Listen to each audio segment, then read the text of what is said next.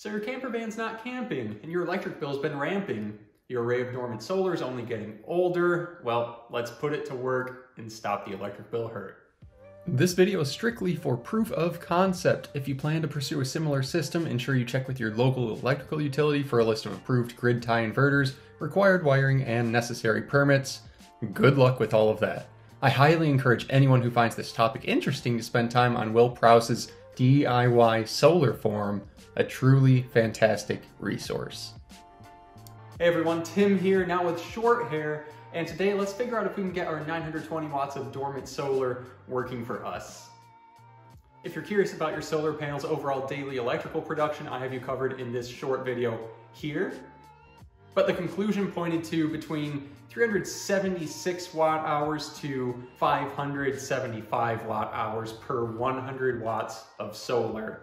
One fatal flaw with this video is I forgot to take into account the solar elevation. Here at my location in the wintertime, the sun doesn't get above 33 degrees versus in the summertime, it's sitting at nearly 80 degrees.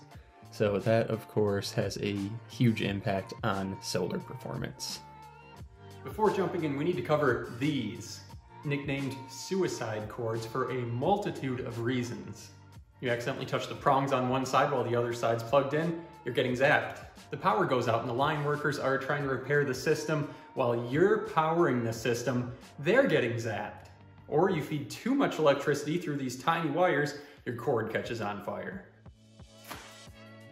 In a nutshell, power generated from a portable generator or a power inverter should never ever go into your home's electrical system without a proper transfer switch or a service panel lockout switch.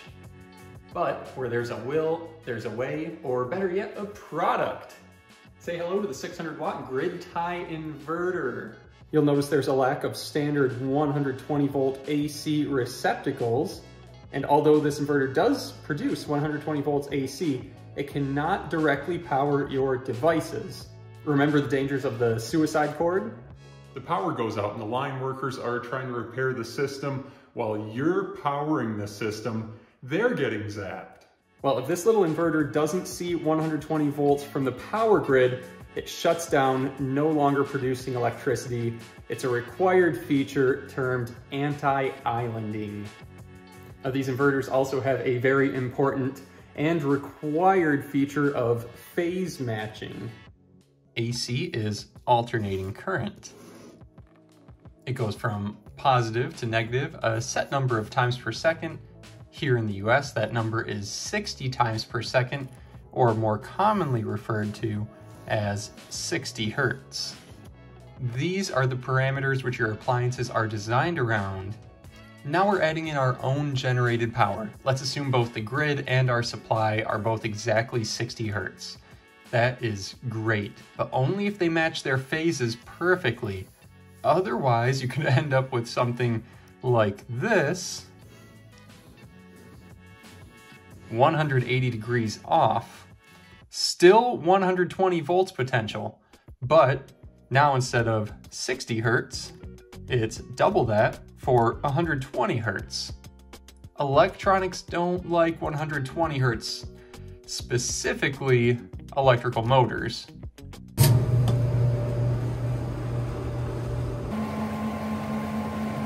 Of course, nothing is perfect. Your grid power may actually be 59.9 hertz and your inverter 58 hertz. That could have you drifting in and out of sync. Not good. A grid tie inverter is what you need. Now, as far as ordering one, there are two things to check. Of course, your input and output voltage. Your input voltage is going to have a couple things to watch out for. With your solar panels, you have VOC and VMP. VOC is the open circuit voltage, so your solar panel sitting in the sun with nothing connected, and VMP is going to be the operating voltage. That's what your solar panels normally operate under when they're under load. Now, if you look at my solar panels data sheet here, you can see that they are actually a 48.7 volt VOC and 41.0 volt VMP. And if you look at the specs of this GTI, the grid tie inverter, you can see that it's technically slightly out of spec, but I did email the manufacturer and this is what they had to say.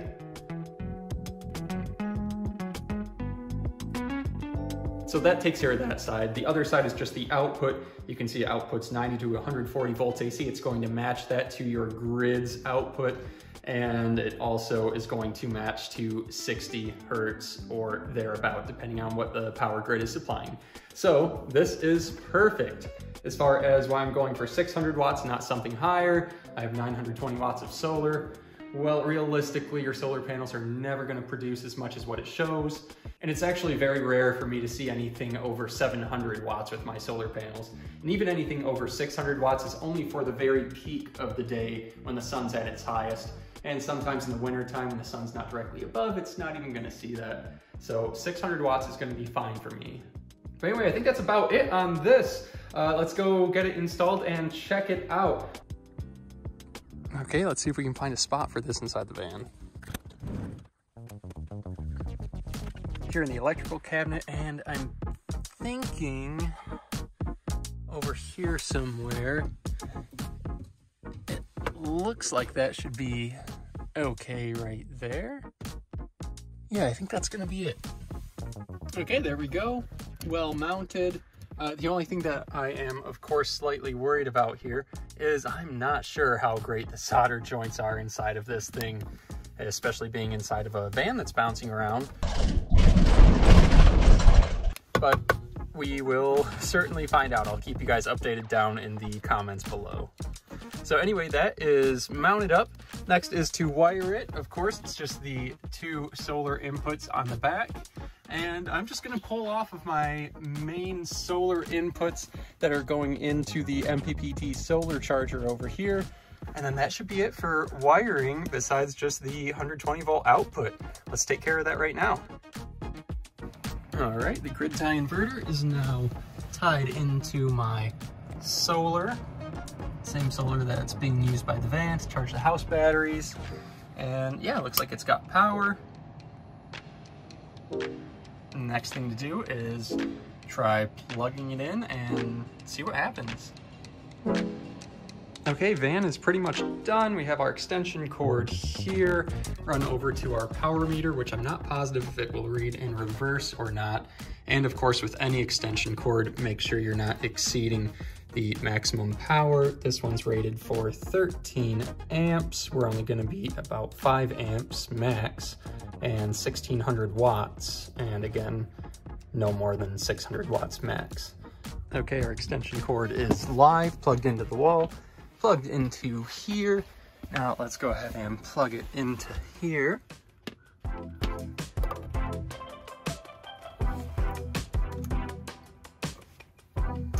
Okay, and let's turn it on and see what happens.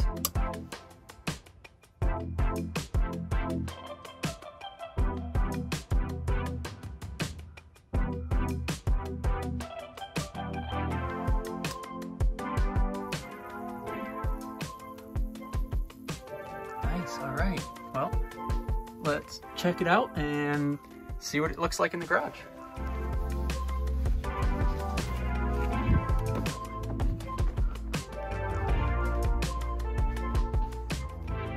Nice, and it is reading. We are feeding 230, 250 watts back into the house.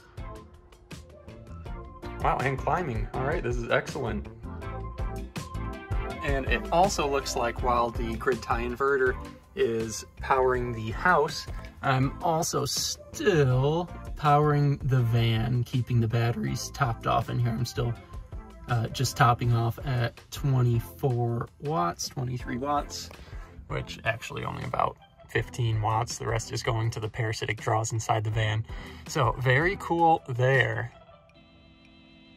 Okay, one thing I do want to check is that it's not charging me for the energy produced. We're producing about 315 watts.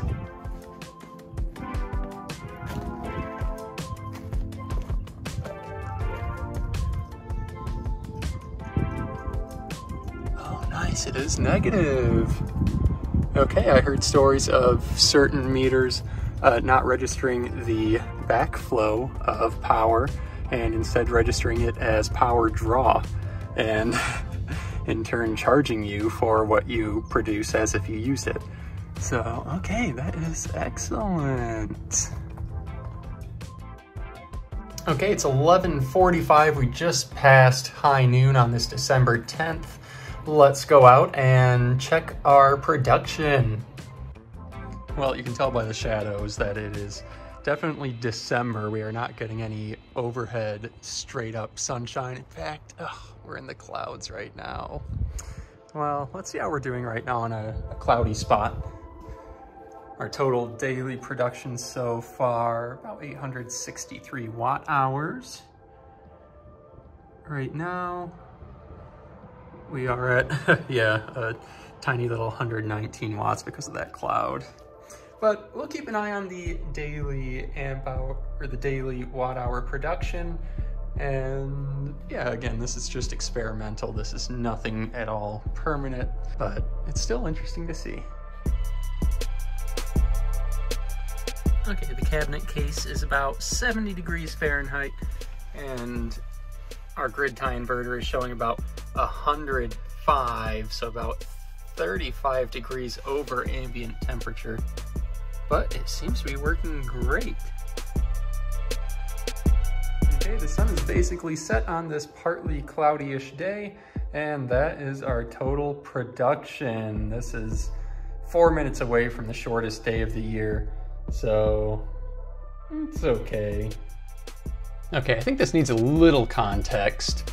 So this is just about the shortest day of the year, which is here at the 35th parallel, about 9.85 hours. And we gathered, let's say 1 3/4 kilowatt hours. Now, the longest day is about 14.45 hours.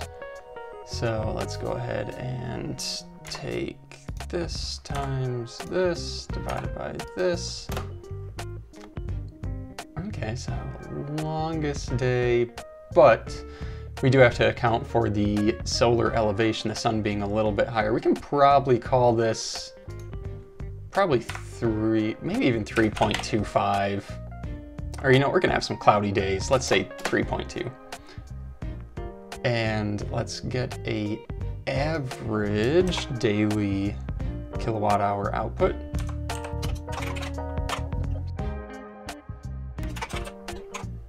These two, and let's make that annual.